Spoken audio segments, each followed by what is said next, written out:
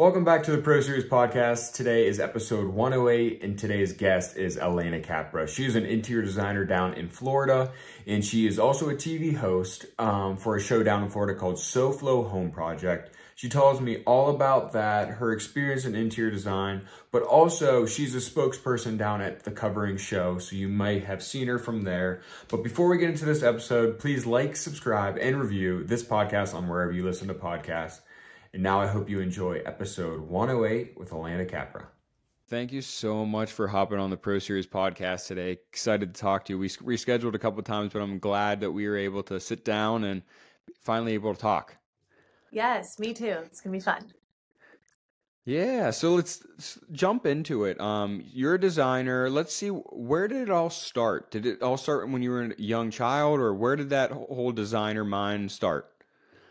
So I've always been into art and design. I mean, ever since I was a kid. So I loved anything creative and anything artistic. And I did not choose to go to art school. I mean, it was always like my art class was my favorite class all through, grade school to high school.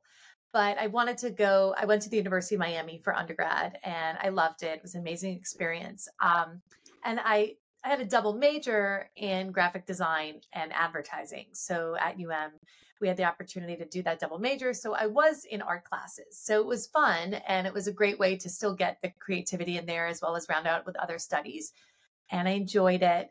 And I spent a lot of time doing my college dorm room, my college apartments. Those all got a lot of extra design. That's when I realized I'm like, I really love this. And I started thinking maybe I could do this as a career, but I wasn't sure. And so after graduating about 2 years, I decided to go back to design school. And that's where I really jumped into interior design. I really learned the basics of it. I learned the hand drafting. I learned all of the things, and I loved it. And I knew that that was the right fit. It was a very easy, natural, kind of thought of this is what I'm going to do for the rest of my life for my career. So I ended up starting out in bathroom and kitchen design and then going to full interiors. But yeah, so it's always been there for me. And I think it's the kind of career that will change along the way because there's so many different facets of the industry you could choose to be in, and it can continue to evolve. Yeah. And your first degree with graphic design, you said advertising, right? Or is it? Oh, looks like you froze there. Yeah, see, so it's a Bachelor of Science in Communication, technically, and so those are my 20. Yeah, that's something I always wish. I went to school for interior design, but I wish I had that as a minor, because it helps out so much when you're a designer, because you're marketing yourself. It helps out with communication, the whole digital marketing world. So it didn't go to waste. That's awesome. No, definitely did not. I mean, it's changed so much since I was in school. So the stuff I've learned is, so many different versions ago of Photoshop and all of that, right? But it helped me. I mean, my business card I designed myself, and a lot of my first, ads and things. Now I work with graphic designers and I partner with them to do it. And I love that though still, because you see it from a certain mindset, but it's great to collaborate with others who have been in the field. So you started your first job as a designer. What did you say it was? Bathroom?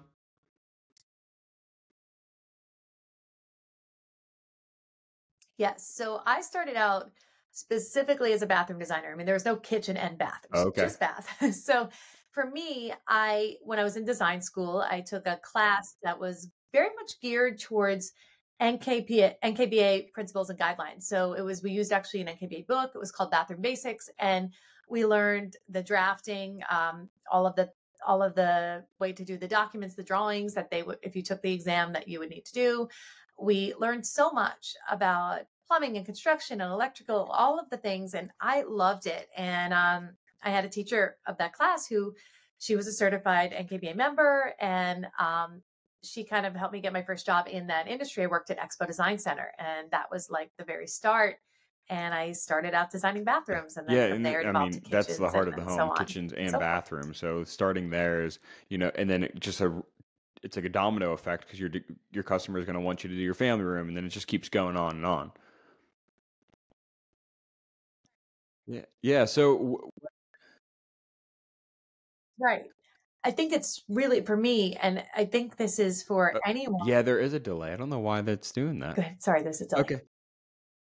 Yeah, yeah. I mean, I I'm was good. just saying, I like, think there was a kitchen and delay bath in is the the. heart of the home. It starts a domino effect into your design career. When did you start on your own, making your own company and kind of going out there and marketing yourself?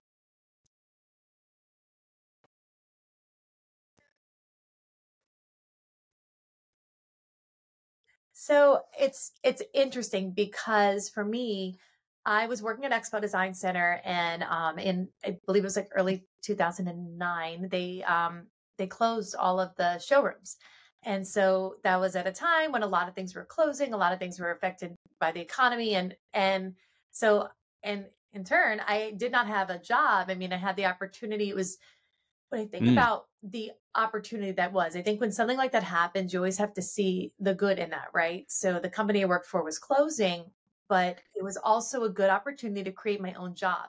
Not just because there were really no design jobs to be had at that time that I was, had enough experience to get and whatnot, but I'd always wanted to eventually go on my own. I think for a lot of people, it's a scary jump to say going from the comfort of a job where you have medical benefits and all of the security and a paycheck every week to jump and try to do this on your own. Well, to me, that was like a big push.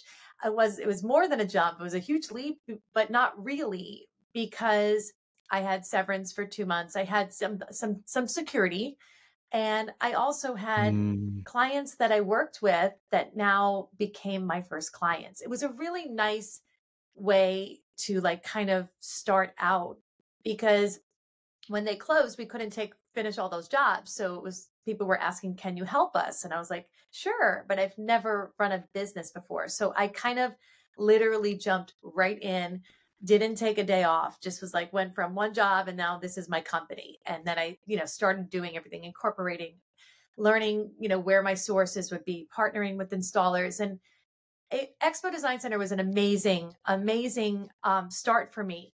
I learned from really great people, really great reps, really great designers. I worked at the location in Westbury, New York, as well as in Davie, Florida. So 3 years in each. And I really learned a lot. And honestly, to this day, it's really cool because so many of the people I've worked with there, both locations, I still get to work with because they're all in, different parts of the industry, and or some are also fellow designers. And it's cool because it was like one huge family and people who really are passionate about their work and their craft. And I'm grateful for having had the opportunity to work there. And I am fortunate that I was able Yeah. to launch my business What after that advice do you have to and someone that wants to still make work with that a lot of the jump same people I've and worked with they're working all for a these years. company now and they want to start their own design company?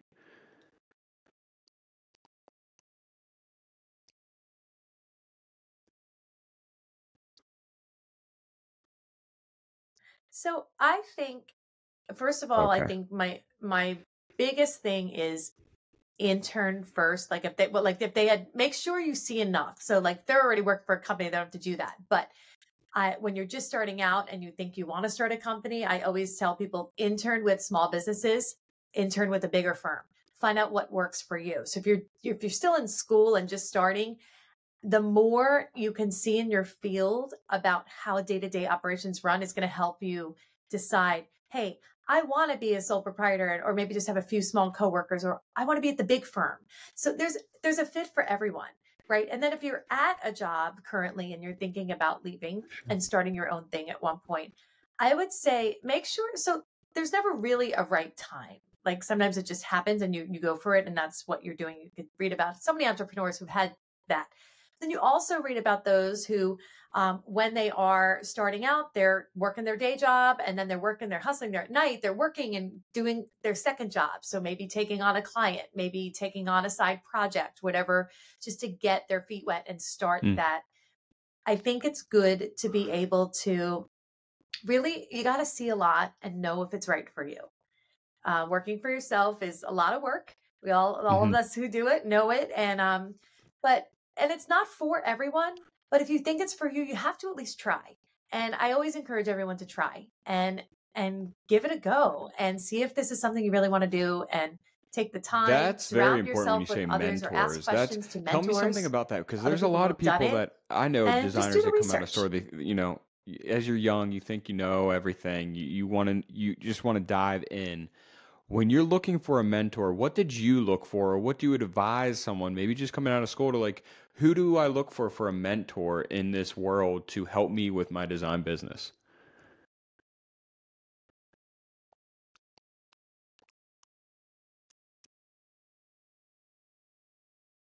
Mm, So, and it's such a good question. And that's something so important. And I think not only in the design business, but in any business, right? Having, and it might be more than one. I feel like I've had several different mm, people throughout my career, some that I'll talk to about certain things. And now, after doing this 20 years, a lot of sometimes it becomes not necessarily mentors, but industry friends. I have a ton of friends in the same industry, and they're all business owners. And surrounding yourself with people at that point, then you kind of become peers and you just talk about things and help each other in different ways to grow and overcome obstacles and things like that.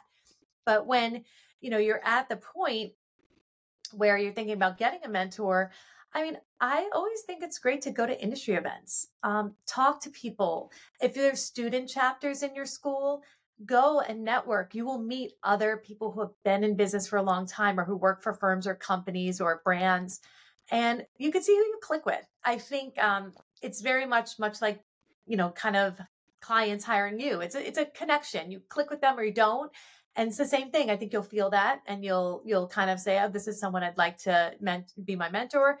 And even an internship is a great springboard to almost a mentorship, because you think about that, you might really bond with the people that you're interning with or one specific person at the firm, and keep in touch. And that it's really important, I think, to be able to talk to other people in business, talk about all the good things and all the things that could also go wrong along the way. I think you want to be open to everything. And I think the more knowledge you have and the more people you network with, it's always about networking, whether you're a student, whether you're working for a firm or company, whether you're a business owner and beyond. Like, you should never stop, because we continuously and always connect with others.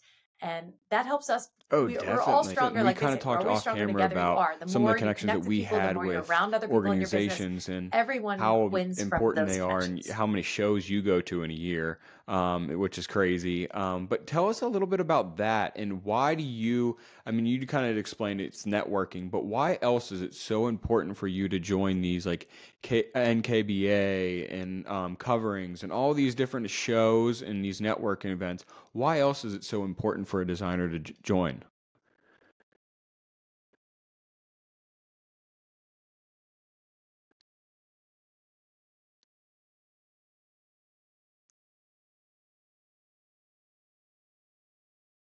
So there are two different parts of that, Eric. So we got, okay, the first thing is the professional organizations.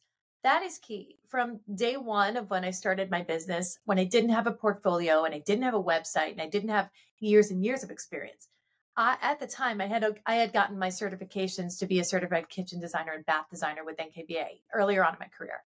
And I knew that those would be a pillar of that, to be able to say, hey, I'm an expert in this. I might be younger in the industry and new to the industry as I was at that time, but I've taken tests that show I know how to design a safe space and make it beautiful and functional and all of these things. So those certifications helped me early on to gain clients and gain their trust. So being a professional member and a certified member of NKBA was very, very important to me from the beginning of my career. And I always knew I wanted to be certified, so this way I could have that weight as more of an expert and a qualified designer in that part of my field. I'm also an allied member of ASID. I more recently joined that organization. I think it's great to be involved in more than one trade organization if you can in the industry. There's so many, we overlap. Some of us are working on the whole home. Some are just working in kitchen and bath. Some are just doing the furnishings. It's Mhm. opening up your pool to more people, more vendors, more networking opportunities. So it's great to be part of those. But the trade shows are another big part of that. So we talk about KBIS, the Kitchen and Bath Show. We talk about Coverings, Tile and Stone Show. We talk about, there's some other ones. I'm also going to be attending the Decorative Plumbing and Hardware Association conference. on the product of the year committee with them. That's a whole other show and conference within the trade. I just got back from Design Edge in Houston, which is another great regional show that brings together the best of kitchen and bath and home furnishings. So talk about two industries kind of merging together. It's sort of like a little mini trade show regionally, and then you'll go to KBIS and you'll go to High Point. So this is key manufacturers selected, and you get like kind of a preview. It's very nice. And I love attending these shows. Not only does it give you face time with brands and manufacturers and sometimes key executives, you get to reconnect with your peers, meet new people, see new product. People are hiring us as designers, and they want to know that we have our pulse on the industry. We know what's new. We know what the greatest and latest things are. And when you go to these shows, you see that and you get to bring that to your clients. Like, hey, I just saw this product. This is going to solve the problem. This is going to be great. You're going to love this.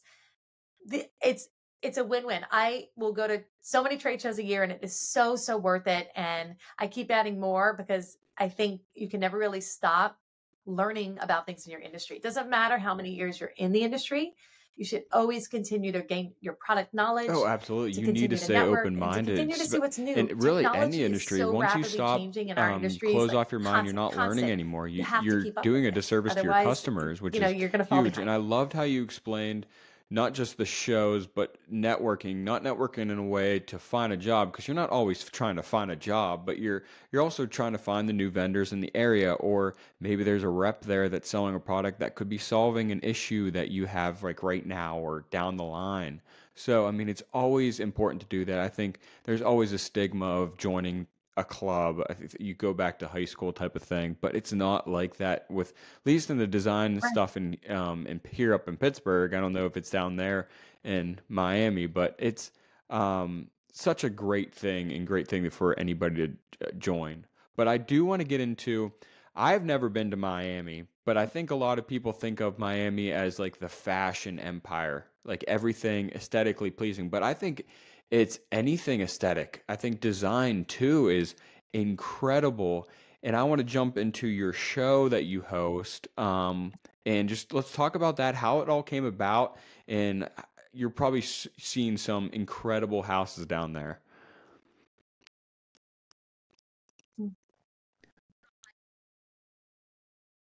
Oh, okay.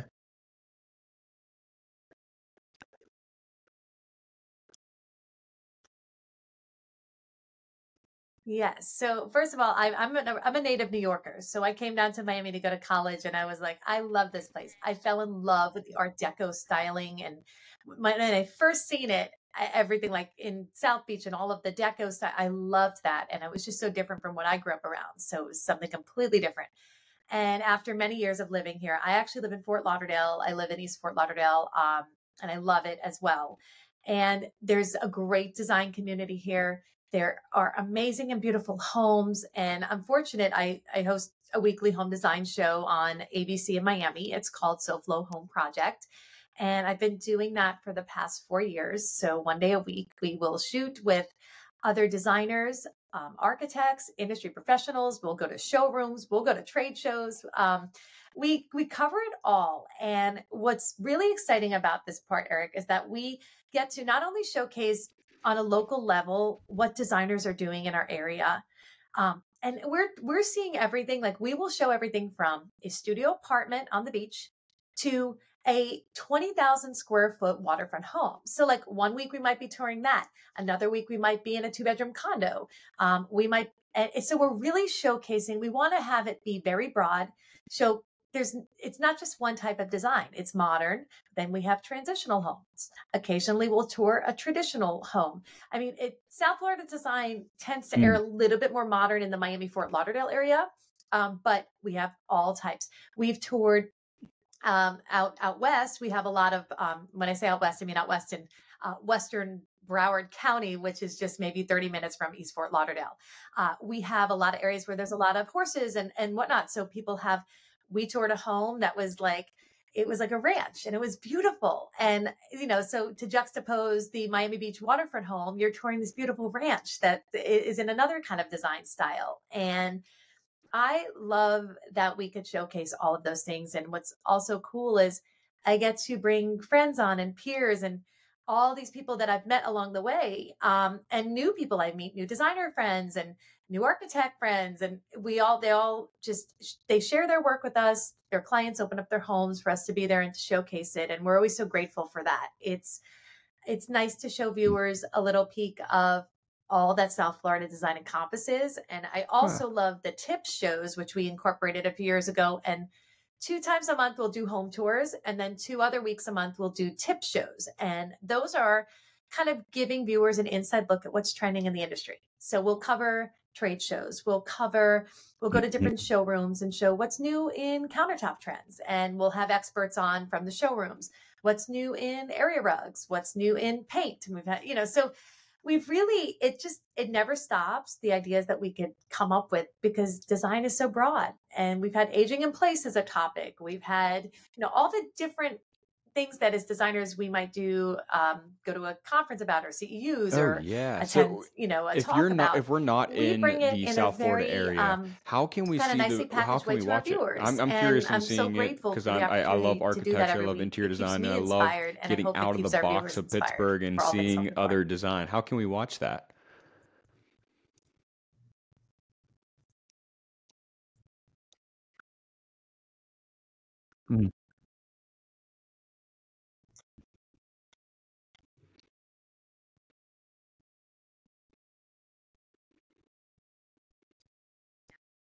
So SoFlo Home Project also has a YouTube channel. So every week a new episode is posted, usually Monday or Tuesday. You could subscribe as well.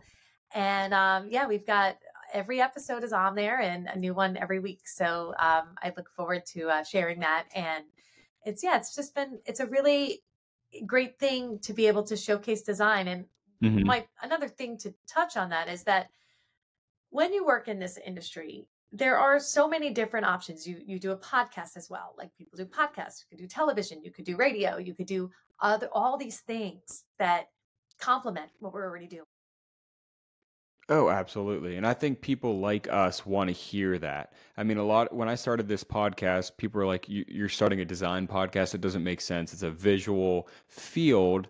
How are you going to be able to talk about this? But it's hearing the stories behind guests like yourself and how they got in the industry that is supposed to inspire people that are trying to get into the industry. It's not like exactly visual, but there's this whole inspiring part of just a student maybe that's struggling out there, or someone that's trying to jump from their 9 to 5 to be full-time in their 5 to 9. So, I mean, this is just something I love. And as you say, you love that. And awesome, Alena. Thank you so much for hopping on, taking the time out of your day to come on the Pro Series podcast.